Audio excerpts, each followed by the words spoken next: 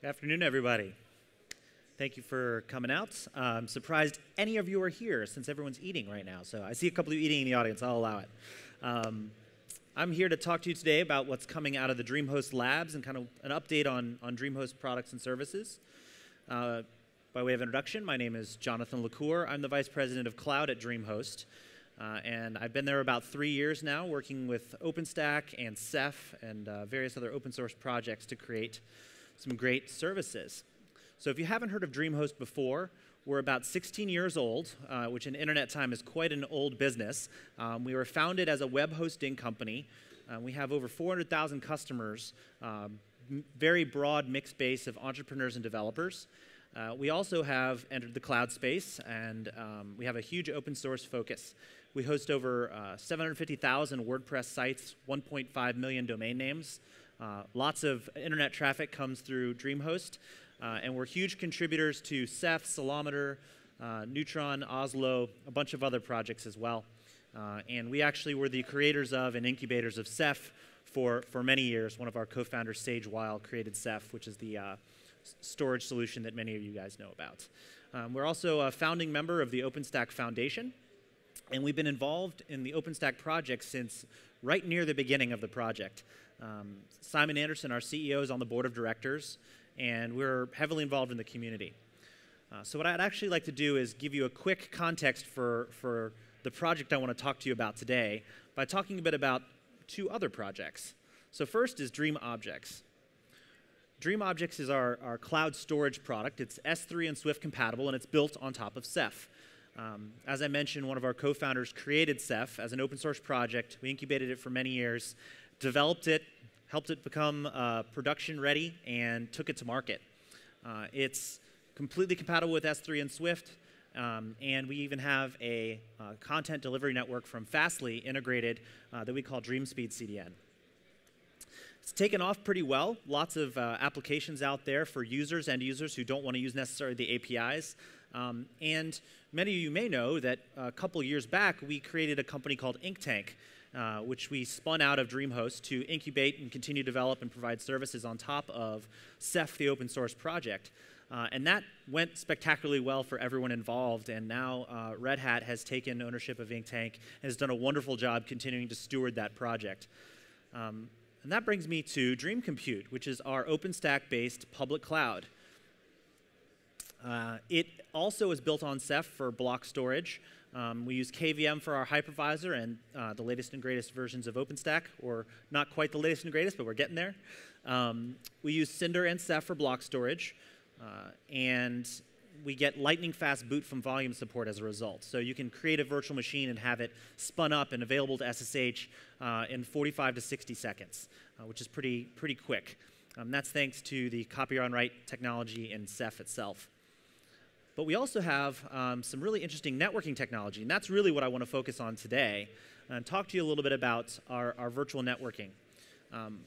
When we created Dream Compute, we really wanted L2 isolation for every tenant, but we also wanted IPv6 support, and we wanted sophisticated routing, and we wanted all the features that people are going to want going forward.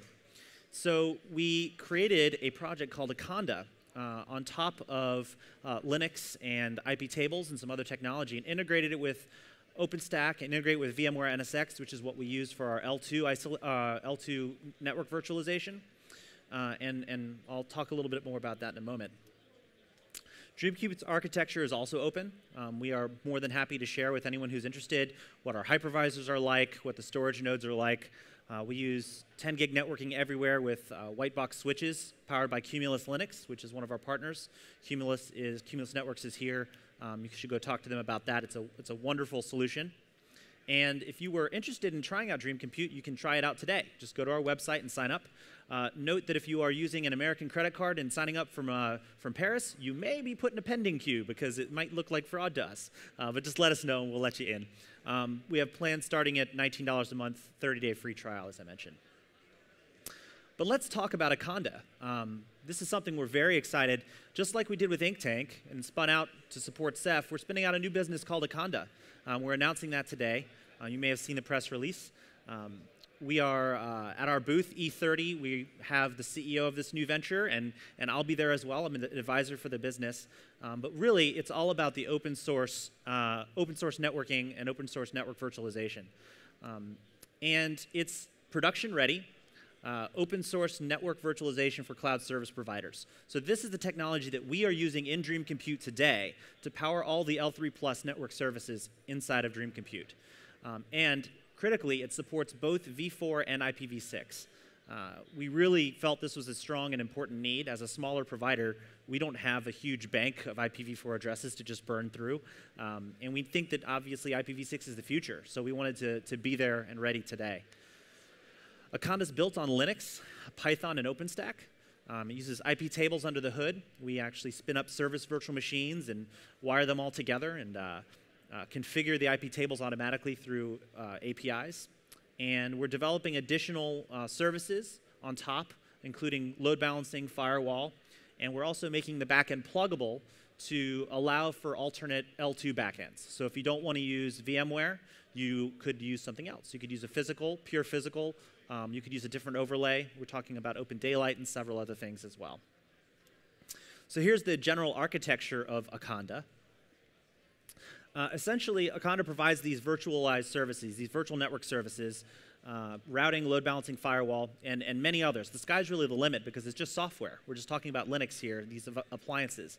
The real sophisticated part is this RUG orchestration system that we built, which monitors the health of these different appliances that are running inside the OpenStack cloud and wires them up properly to the underlying L2 backends and via the OpenStack APIs, and monitors their health and ensures that they're working properly.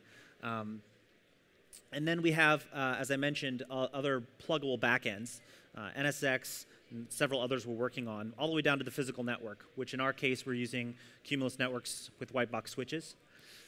And the RUG, the way it operates is it actually integrates directly into OpenStack, monitoring messages that come out of all the different subsystems, compute and networking specifically. And then it reacts to those actions, such as floating IP association, network creation, network destruction, virtual machine boots, router creates, so on and so forth. And it actually then orchestrates the creation and configuration of these service VMs. And I'm actually going to get into a lot more depth about Aconda tomorrow in Amphitheater Blue at 2 o'clock. We have a full session where we're going to go do a deep dive into the technology and see if anyone wants to get involved with us to make it a really great platform for open source network virtualization. So if you're interested, you can go check out the website at aconda.io. We have some information about how you can sign up for the newsletter, find out a little bit about the technology itself, a link to the GitHub where we have all the source code. And yeah, we'd love to talk to you about it. And I want to give you back as much of the time as possible, so I'm going to be short today and have that be it. So thank you so much. If anybody has any questions, you can feel free to shoot them my way as well. Happy to answer questions. All right. See you all at 2 o'clock tomorrow at Amphitheater Blue. Thanks.